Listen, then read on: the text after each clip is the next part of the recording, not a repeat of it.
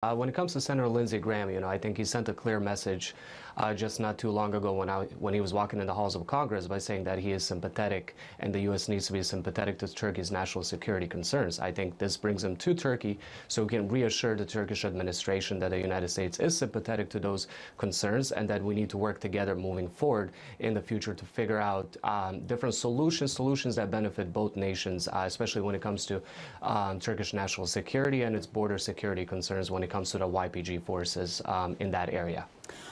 Okay, and you say he talked about being calling, to be sympathetic to Turkish concerns, but practically, does he have a President Trump's ear?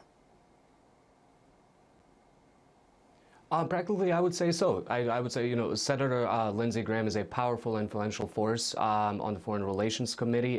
He's an ally of President Trump, and he's someone that President Trump listens to because he speaks out when President Trump, when he deems that President Trump is wrong, he says so, and then when he deems that President Trump is right, he also says so. So I think he's well positioned to be able to influence President Trump and the administration on this, and that comes in a time when U.S. government officials are visiting the area as well, and now you have Senator Lindsey Graham visiting the area. So he's able to get that firsthand look of the situation of what is going on and is able to talk to the Turkish officials, including President Erdogan, face to face, and is able to hear these concerns from President Erdogan himself. So I do believe that he will be able to influence President Trump and will be able to relay the message of Foreign Minister Çavuşoğlu and then President Erdogan to the White House and the other necessary institutions in the U.S. Okay. Now, I just want to ask you about your thoughts on the fact that we've just heard the UN Secretary General Antonio Guterres making a statement saying that Turkey's security issues should be addressed. Your thoughts on this?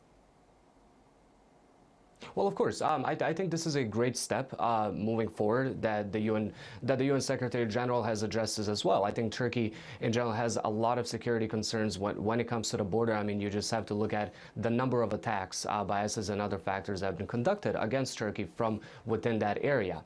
So now moving forward, the fact that the UN Secretary General has made these remarks, has made a stand against this, I think should send waves throughout the world as well that Turkey has legitimate security concerns. The United States and the Western countries should be listening to this, because I think until we figure out and then create a solution and find a solution to deal with Turkey's security concerns in that area, I don't believe that peace in that area is actually possible without addressing the security concerns. Turkey is a key factor in peace in Syria, resolving the issues in Syria, and I do believe that those security concerns should be addressed. So I think this is a great first step in moving forward. We just have to now execute on this.